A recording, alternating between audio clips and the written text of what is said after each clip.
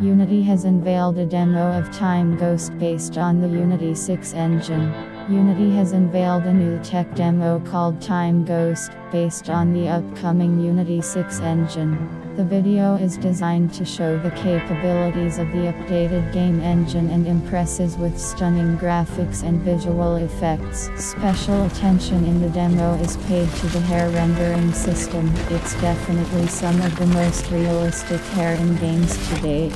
The object detailing blot system has also seen major improvements. While it still falls short of Unreal Engine 5's Nanite, the progress over Unity 5 is evident.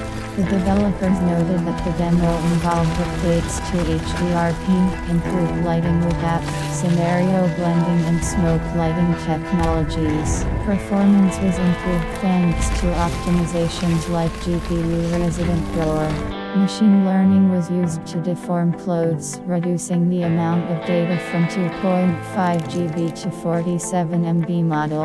Unfortunately, the Time Ghost demo is not yet available for download. However, given Unity's practice of releasing previous techno demos, it will still become available, albeit not immediately.